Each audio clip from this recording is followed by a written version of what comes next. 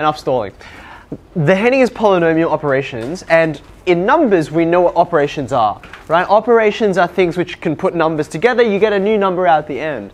Polynomial operations are just the same, except instead of the building block being numbers, we're now dealing with entire polynomials and getting them to interact with each other, okay? Now, just like with numbers, there are 4 key operations that we can do with polynomials. I'll start you off. We can add them. So what does addition of these polynomials look like? Well, if you say p of x plus q of x, then we can simply go term by term. We can collect like terms, because as you notice there's a couple here that I can deal with, and you get a new polynomial out the other end. So for example, you can see that there are only x squared terms in p, right? So I'm just going to write the x squared term there. There are x terms in both p and q. So when you collect like terms, what do you get? Minus 2x, good. And then when you look at the constant terms, plus 1, minus 4, looks like we're going to end up with minus 3. Okay, so I've added these 2 polynomials, no big dramas. Just like adding, I can do subtraction because these are inverse operations.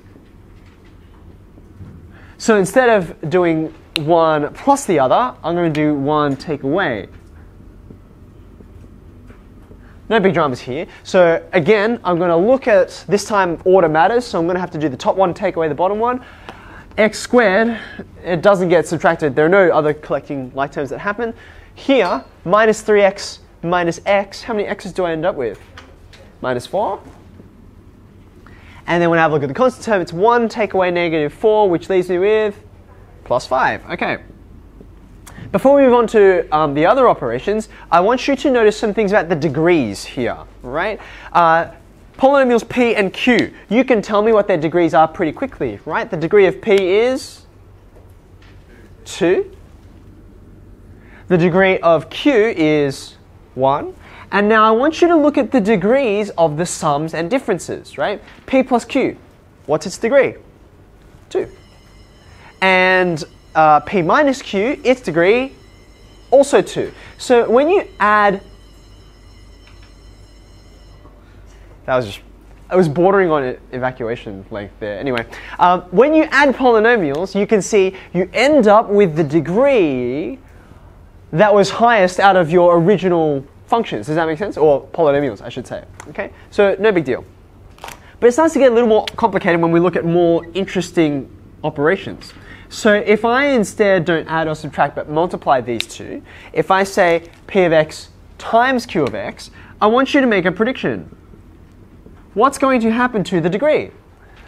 Well, you've got degree 2 times degree 1. And these are just, well, you're just going to do some index laws stuff, right? So when you've got stuff which has a power of 2 and you multiply it by stuff which has a power of 1, what do you end up with?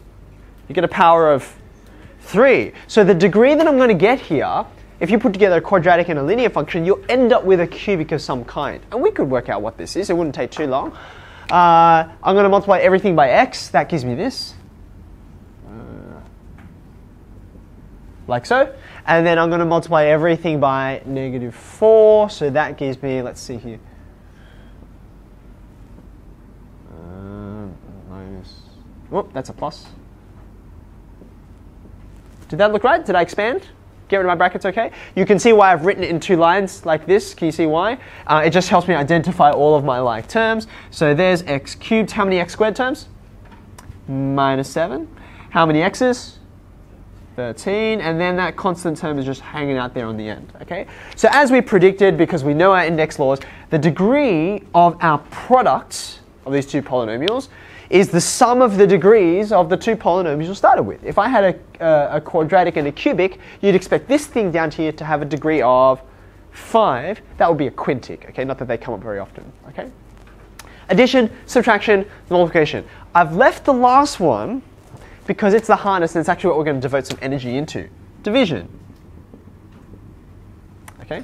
Now the tricky thing with this is, if you add 2 polynomials, you'll get another polynomial. If you subtract 2 polynomials, you'll get another polynomial. If you multiply 2 polynomials, you get the idea. But if you divide 2 polynomials, you may not get a polynomial. Okay, don't write this down. I just want to give it to you as a point of illustration.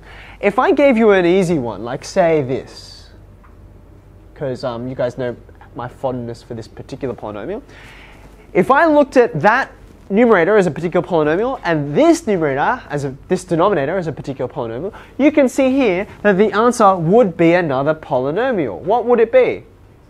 It'd be x plus 3. It's worth noting that these two things are not identical, right? Because there's a domain restriction on this that doesn't exist over here, but it's still fine. Noting that domain restriction, there's nothing wrong with polynomials having domain restrictions.